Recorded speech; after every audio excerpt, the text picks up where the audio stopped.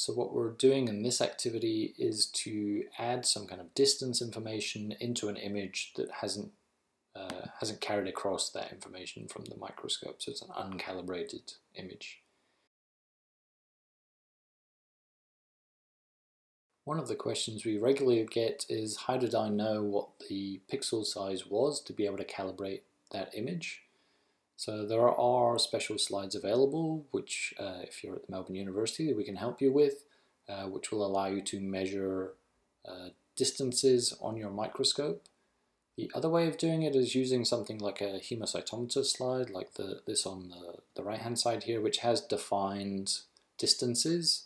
If you can capture that distance information in the exact same way you acquired your data, we can then work out the distances and the sizes of the pixels. So in that case, we'd use the line region of interest tool and draw that across our distance.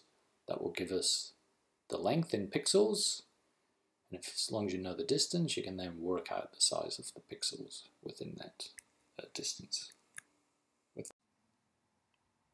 One other example of this is when we have an image which has a scale bar already written into it, but we don't have the distance information within the image. In this case, we can again use the line region of interest tool to measure the length of that scale bar. So if I'm holding Shift, left clicking and dragging across the length of the scale bar, we can see in the FIJI window that says that's a length of 182 pixels. So we can use the scale information in the image of 101 microns to work out the pixel size. In this example, we're going to open up like a triple merge uncalibrated.tiff. If we open this up, you can see in the top left hand corner here it has no distance information, so it's only giving us pixels. We can modify this afterwards if we know what the pixel dimensions are. We do that by going into FIJI Images Properties or Control-Shift-P.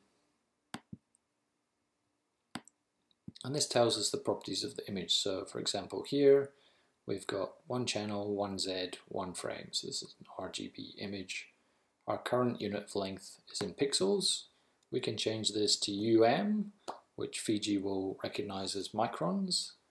And in this example, we want the values to put 0.031678. If I hit the global button here, that will apply that to all images that are open within FIJI. So be very careful using that global button. Once I hit OK, you'll see we've now got physical distance of the image as well as the number of pixels that image is made up of. So now that we've calibrated this image, we can add a scale bar onto the image.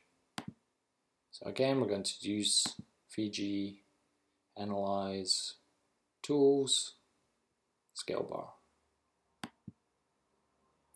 This brings up a very similar dialog box to the calibration bar. We can change the width in microns. Obviously you want to make something that's makes sense for the size of image that you have. You can change the height in pixels, again try and make it look a little bit like a bar. You can change the font size, font color, any backgrounds, again the position into the four corners, and also at a place of your own selection. Again, untick overlay. I very often save a version without the text and a version with the text. And I always save the scale bar length in my file name, so I also know what the scale bar length is as well. Once you hit OK here, that's again going to be burnt into your image so that you can then get rid of it. And then obviously File, Save As, TIFF.